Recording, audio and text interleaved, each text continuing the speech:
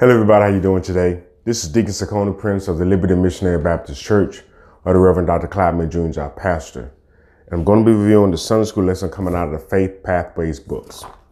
But before we get started, let's get started in a word of prayer. So let us pray. Father God, we thank you for this opportunity to come together and to study your word. We thank you for all the many blessings that you've given us and for how you kept us since last we met. We pray and ask right now that you would just, God, be with us as we go into this study. God, give us wisdom and insight. Give us understanding. God, help us to understand what you are saying to us even today. And God, help us to live a life that's pleasing to you. And let us be a light in a dark world. It's in the name of Jesus Christ we pray, and for his sake. Amen. Amen. Amen. Today we're studying lesson 10. The date is August 7th, 2022. And the unit is Unit 3. The unit subject is the great hope of the saints. This lesson subject is no more tears.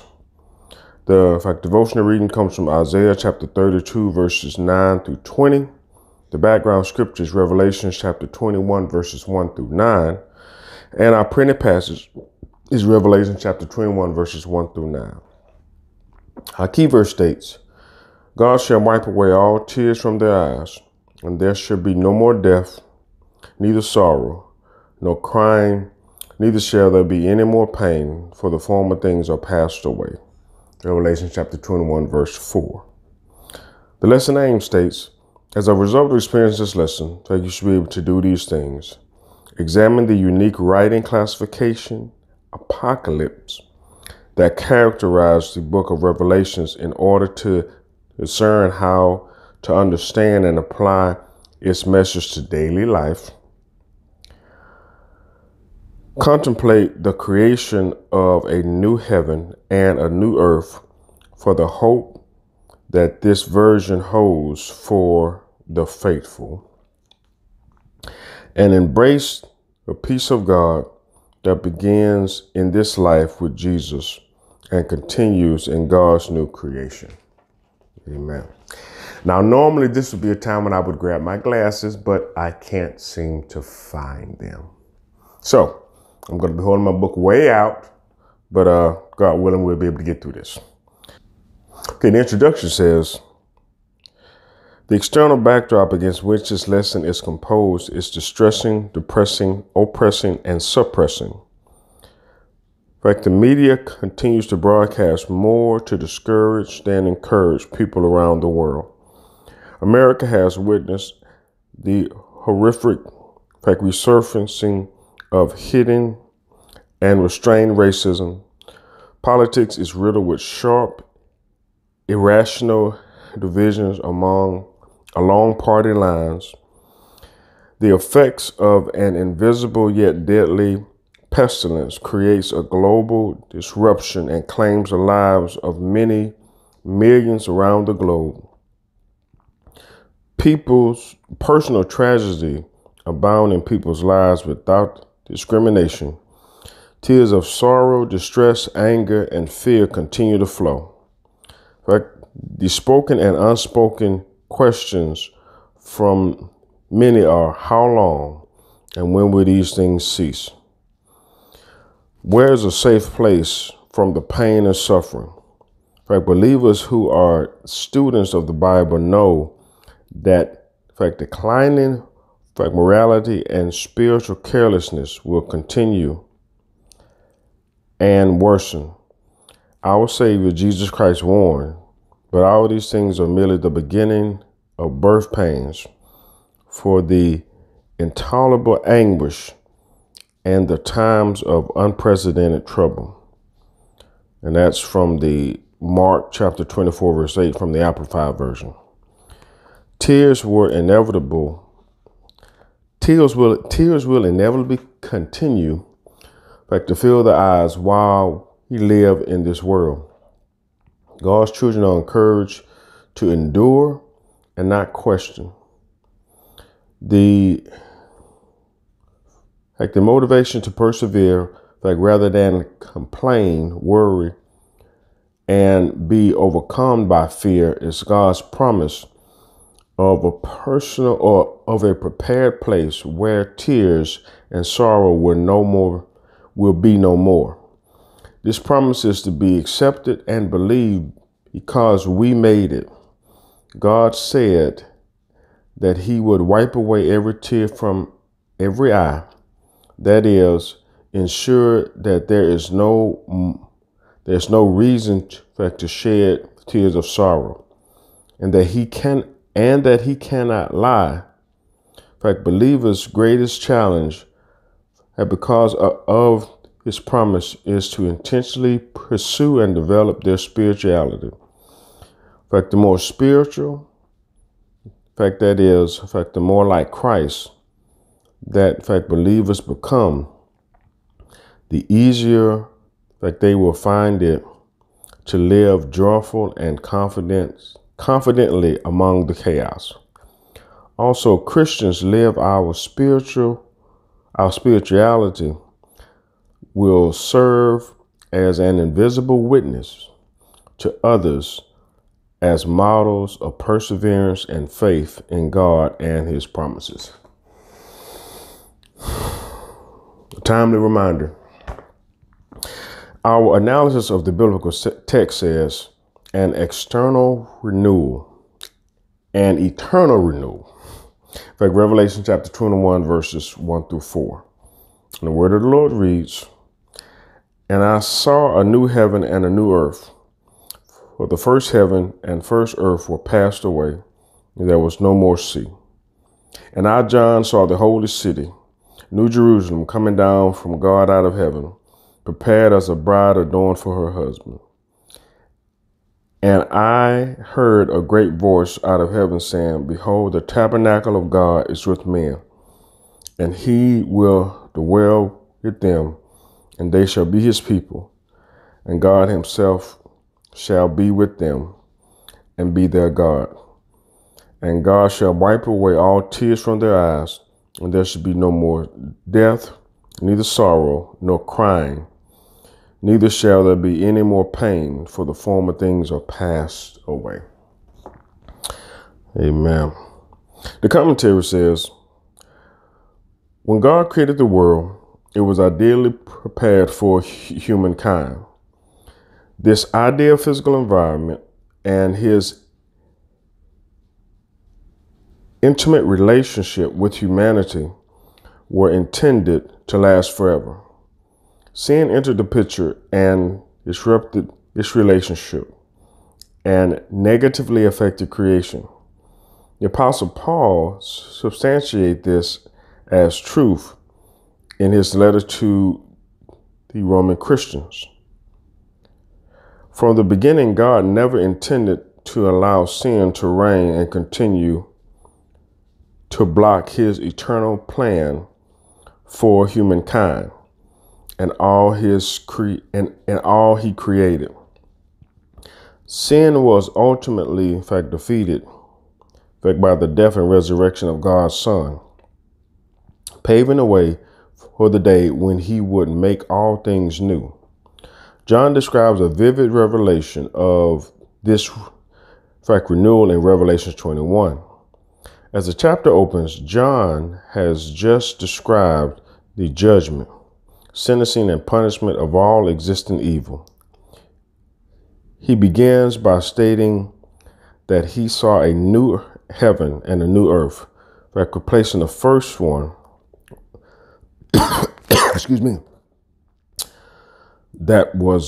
that had vanished. God makes a complete transformation of everything.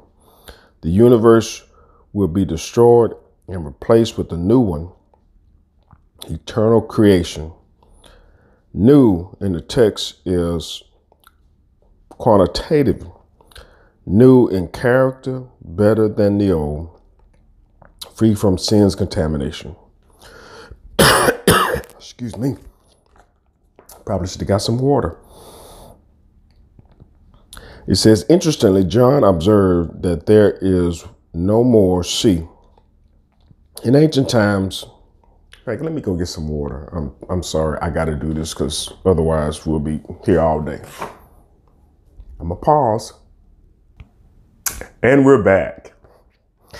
Interestingly, John observes that there is no more sea. In ancient time, in fact, the sea represented chaos, disorder, destruction, evil, and separation. The sea's symbolic absence coincides, in fact, with the new earth's character and the eradication of how it was perceived and feared by John's audience. John also sees the holy city, New Jerusalem, in fact, descended from heaven, descended from God out of heaven, and pictured as a bride adorned for her husband. In contrast to the original city, the New Jerusalem is characterized by righteousness and is prepared for God and is prepared by God for his people. The descriptor, reference to the bride adorned for her husband, symbolically, represents the absence of anything unholy inhabiting the New Jerusalem. Next, a loud voice arrests John's attention, announcing that God will make his dwelling among his people. God previously promised to abide among his people, foreshadowed in the tabernacle, the temple, and Christ, the incarnate word, is a reality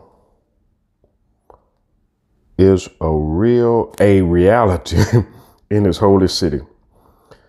In fact, the voice also announced dramatic changes in the new heaven and earth by identifying what will not exist in them. No more tears, no more death.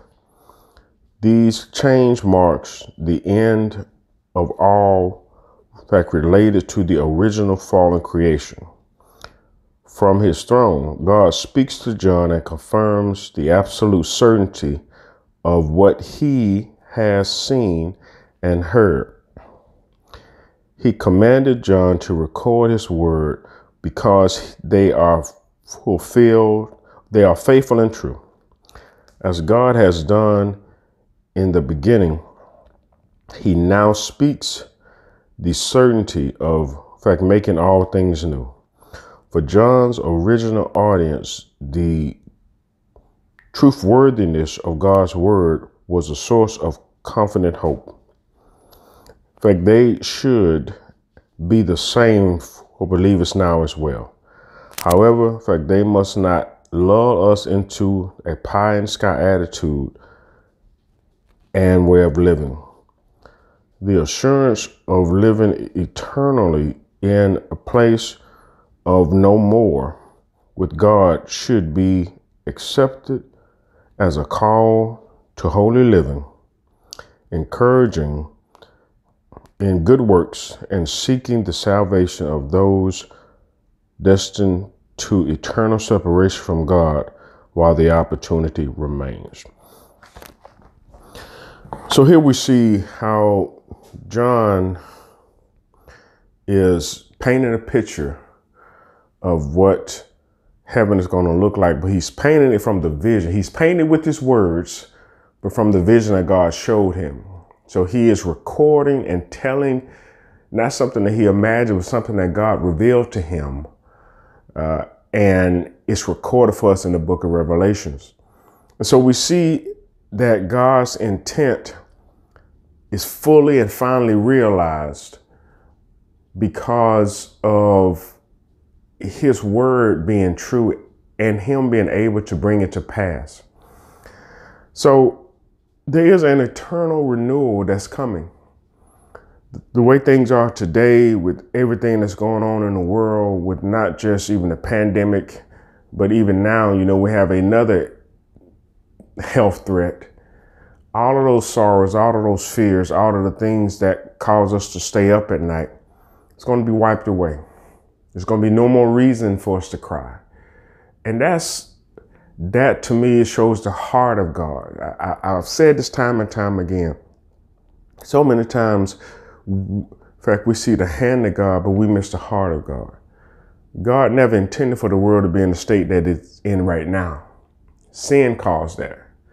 that as it entered the picture, as it entered mankind, it caused the fall of that creation. But God is going to renew and restore that. And that's the hope of every believer. And so we have to continue to be faithful and steadfast in the things that God has called us to do.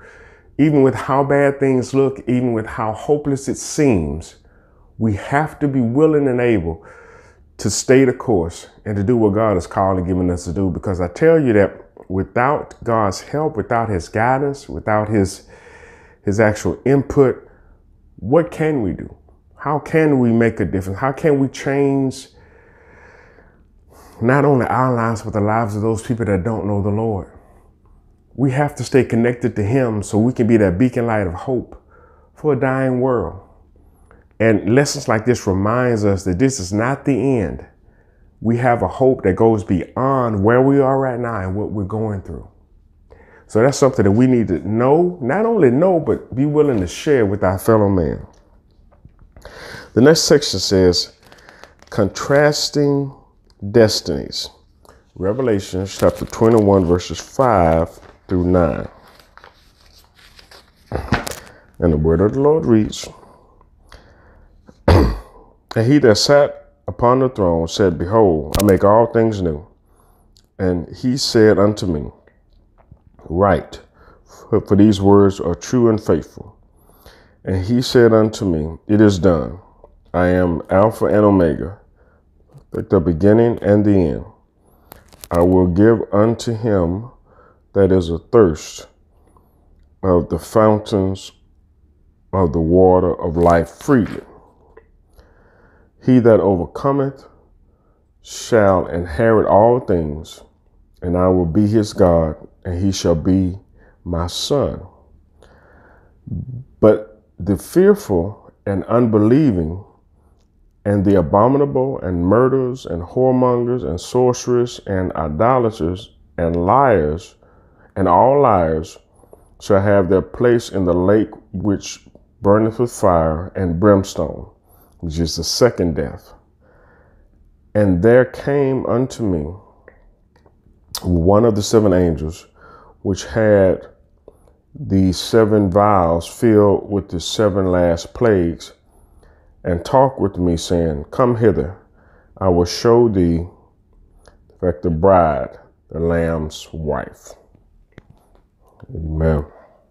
The commentary says, God's work of creating a new heaven and earth is a direct parallel to his creative work in the beginning.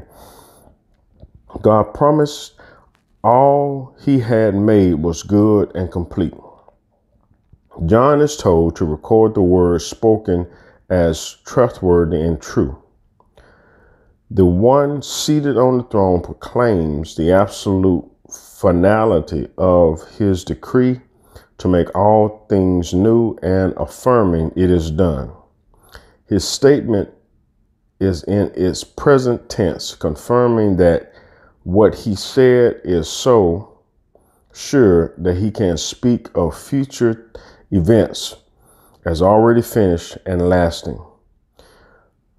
But because he is the Alpha and the Omega, the beginning and the end of all things, he is both the origin and completion of all things, and can be trusted to control perfectly and sovereignly everything. God concludes this comforting sentence by promising the water of life, eternal life, to all who desire to receive it. Note that the request for, in fact, receive, or that the requisite for receiving this gracious gift, anyone who would thirst for it, or anyone who thirsts for it. The offer is given, but accepting it is an individual choice. Those who overcome it faithfully maintain a relationship with Jesus Christ will, in fact, become God's children and heirs of the blessing, in fact, described in verse 7. Overcomers are not those who live perfectly. If that were possible, in fact, they are those who constantly live by faith. That's so true. The commentary goes on by saying that, contrastly, many stubbornly choose the opposite path and its consequences. John, in fact, begins this significant list with those who are cowards. In this context, the cowards are those who chose to allow self and personal security to prevent their faithfully following Christ in the presence of his enemies. In fact, the rest of this list, in fact, represents all sin and rebellion against God. Instead of receiving the waters of life, this group will receive the lake of fire. Excuse me. The contrasting fates of these two groups intensifies an importance of two essential things. One is, in fact, believing in the name of Jesus now. The other is the mission to evangelize, in fact, the lost. His promise of eternal life and eternal death are trustworthy as his promise to make all things new. The choice of one or the other is the decision of those who hear the Lord's word. In fact, the remaining verses in this chapter, in fact, contains, in fact, magnificent descriptions of New Jerusalem. Excuse me. Of the New Jerusalem. In fact, the remaining verses in this chapter contains a magnificent, in fact, description of the New Jerusalem. Beginning with verse 9. One of the angels holding, in fact, the bold judgments commands John to tour the city described as the bride of the Lamb. The bride is the holy city itself, the New Jerusalem, where the redeemed will abide with God. The imagery of marriage expresses the depth of the relationship between God and his people. So, you get a picture of those who are faithful to God and those who are not. Those who are believers and those who are unbelievers. Those who are dedicated and those who are undedicated. This section is talking about the contrasting destinies. And it's really up to us where we stand. It's up to you and I. I know that Jesus often talked about, he that endureth to the end shall be saved. We have a responsibility to continue down this path in which we chose to go in the first place after the Lord called us. We responded to his call. We accepted his gift of salvation. But the responsibility then falls on us to walk out that salvation. Now, the thing of it is that God doesn't have us do that alone. That's why we have the Holy Spirit. So we have help. We can't just say, well, God wanted me to do something I couldn't do on my own. We have help. We just have to agree and have to ask for the help that we have already. And so in asking for the help in those areas, we can then live a life that God intended for us to live. And we can reach our destination that he intended for us to get to. And not just the destination, but the reward that he has for all of us for our faithfulness and our dedication. So when I think about this particular passage of scripture, I think about how there are definitely two different destinies, because there are two different sets of people. There are those who, again, are faithful and dedicated to God, but then there are also those who have not accepted his gift of salvation. And so there has to be two separate destinies, because otherwise it's just things is business as usual. So as God makes all things new, and even Jesus gave this example that you can't put new wine in old wineskins, because the thing about wine was, as it ferments, it expands. And if the wineskin is old and set in its ways, it's going to crack and burst. But if it's new, it will expand with the wine. My point is, God makes all things new. And so the new heaven and the new earth are for in fact, believers who have been made new. Our actual inner man has been made new by our transformation and acceptance of Christ as our Lord and Savior. So we're the ones that are ushered into this new heaven and this new earth, which God has prepared for his people. And so I just want to make sure that you understand that God has something for you and for if we're believers, that is going to blow our mind. And again, there are going to be no more tears. The closing thought says, in fact, the time in which we live certainly increased longing and anticipation of, in fact, the renewal of all things among the faithful. God's guarantee of his future certainty should also increase one's, in fact, desire to have a more intimate, in fact, relationship with him. His revelation of the glorious future for us is an urgent call to be about what Christ has commanded all believers, in fact, to do while waiting for his fulfillment. Our rejoicing about living in a place with no more of no more must be accomplished by focused efforts to evangelize the world so that others can receive the gift of eternal life. And so this particular book, this passage of scripture, they are in fact reminders of the urgent call for us to share the gospel, to share the good news of Jesus Christ. And not just in word, but in deed. You know, we can help people. He can actually be for folks what's needed and what's necessary. And what I mean by that is he can be a lifeline. In fact, we can be a light in darkness. We can show them how we got to where we are by our relationship with Christ. And that's all we have to do is just be the light. Don't make our light shine. Like the song said, let your light shine. This little light of mine, I'm going to let it shine. I'm not going to make it shine because it's not mine to make shine. God gave it to me. I'm going to let it shine. I mean, that's the words of the song, but it's so true. We have to let our light shine. But as we let our light shine, men and women, boys and girls can see their way out of darkness and then get to a better place and a better space in their relationship with God.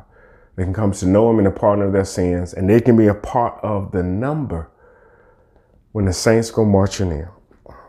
The section that says your life, it says, how often have you reflected on God's promise of a new home for his children? If you have, then what have you been convinced, in fact, to do here and now? Employees work diligently in anticipation of a check at the end of their work cycle. The saints' future hope should motivate each of us to work diligently, visibly obey his commands, and point the unsaved to Christ. So again, we have an obligation, we have a responsibility, we have a duty to point people to the Savior. That's what we should be doing even today. The section that says your world. Admittedly, it is difficult to imagine a world absent of anything sad or sorrowful. Yet God has promised it, and it is already done. What can you do this week as proof of your confident faith in this promise to encourage, exhort, and comfort others who may have lost hope or never had or in fact never heard about what is in store for the redeemed? Commit to practice active, visible anticipation this week by, in fact, ministering to someone in or one or more of the ways of these ways. So again, in fact, we just have an obligation and a responsibility to touch a dying world, to seek and save that which is lost for the Lord by introducing them to him. The closing prayer says, thank you, Father, for the absolute certainty of eternal communication, in fact, with you, eternal communion with you in the New Jerusalem. In fact, we realize that our unworthiness and are grateful for your making it possible through Jesus Christ, perfect the Son. While we wait, use us as your representatives, to share this great hope with others. In Jesus' name we pray. Amen. Amen. Well, as you can tell, I kind of struggle with that because, again, I don't have my glasses, but by next time I'm going to have them, so we won't have these kind of issues. But the reality is that this lesson talks about no more tears, and God is going to wipe away everything that has caused sorrow, hurt, harm, and even danger, and going to put us in a place that is problem and trouble free.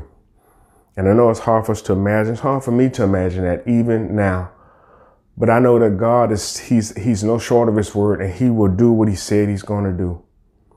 So we as believers, we have a responsibility to live just like that.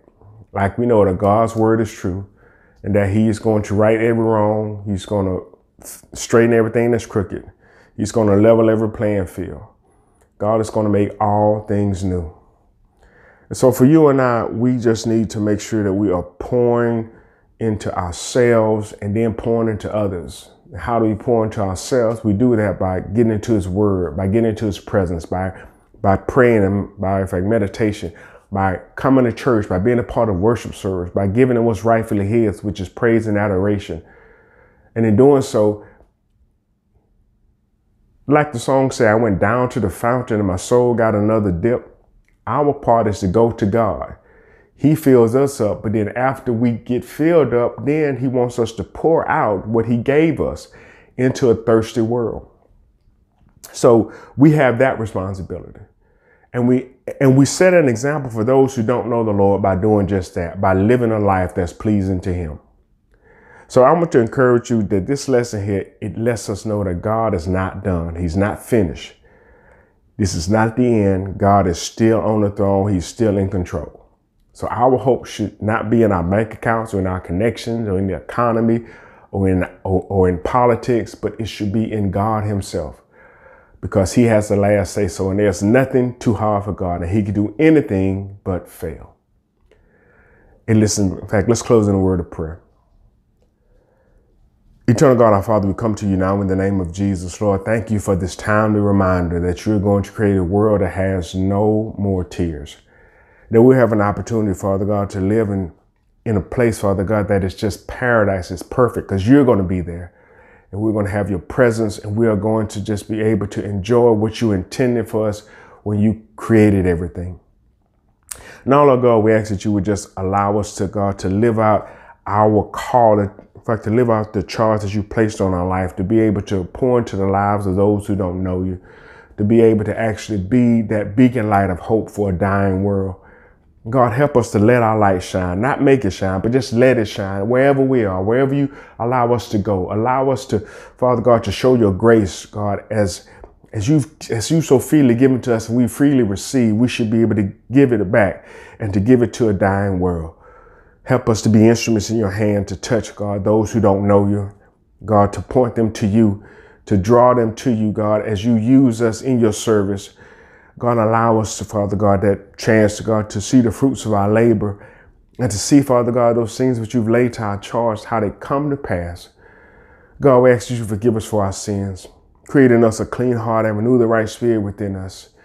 God, help us to be faithful and dedicated to you and to all that you've laid to our charge. Father, we thank you right now. We bless you. We praise you. We adore you. We magnify you. We honor you. We lift you up. It's in the mighty name of Jesus Christ we pray, and for his sake. Amen. Amen. Well, once again, this is Deacon Saccone, Prince of the Liberty Missionary Baptist Church, by the Reverend Dr. Clyde May Jr., our pastor. I want to thank Pastor May for allowing us this opportunity to share these Sunday school lessons with you. I also want to thank my co-laborer in this endeavor, Reverend Frederick Robinson, and how God continues to use him to actually pour into us as only he can. I also want to thank God for the superintendent of our Sunday school, Deacon L.K. Wimbush, for his role in helping us to become better Christians through education, through Christian education. And it's so important. I want to thank God for allowing me to be a part of one of his greatest churches, the Liberty Missionary Baptist Church. It's a privilege to call Liberty my church home. I also want to thank God for my wife, Yolanda, for all of our children, in fact, Marcellus, Kristen, Jessica, Taylor, and Jonathan. And I want to thank God for you. Listen, I actually would like and share this video so somebody else can get this valuable lesson that God is going to make a world where there are no more tears. And listen, we'll talk to you later. God bless. Bye.